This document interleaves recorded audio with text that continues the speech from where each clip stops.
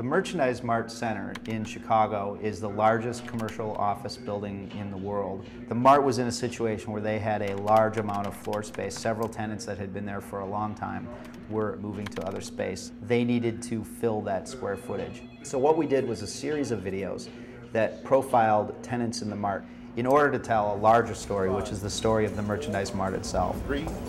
I would have loved to have been a professional athlete, but unfortunately my skills weren't quite good enough to make it. It was important for us to find a place where we could hang out a sign and have it seen. And if I just literally point out the window and say, look at what we get to look at every day. By creating this get to know your neighbor strategy, you've created something that's very useful to somebody who's thinking of renting space there. We created media that they wanted to go online, they wanted to seek out. Who are these people that I'm going to be working next to every day? Who are my neighbors going to be?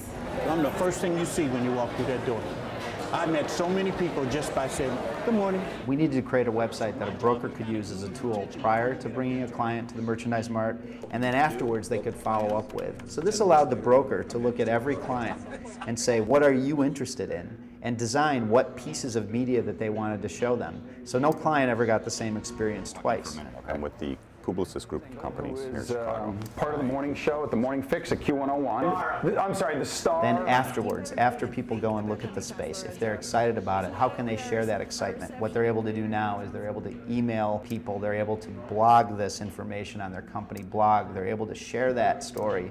The nice thing is that all the media came together on the Mart site in such a way that people could explore later and could find their own pathway and discover their own version of the Mart. I'm shocked at how supportive the Mart has been to us. One of the things you can do with media like this is to track how much activity you're getting from one client to the next. So in other words, you send client A links and they send it around to each other. You're able to measure that. Fortunately, the space was rented very quickly. There was no space available within a matter of weeks from the time we launched the campaign. But there's been a really nice unexpected side effect, which is now there's a place to send people who are interested in the Mart story, where they can engage in that story. That is constantly branding the Mart in a way that I don't think they actually anticipated.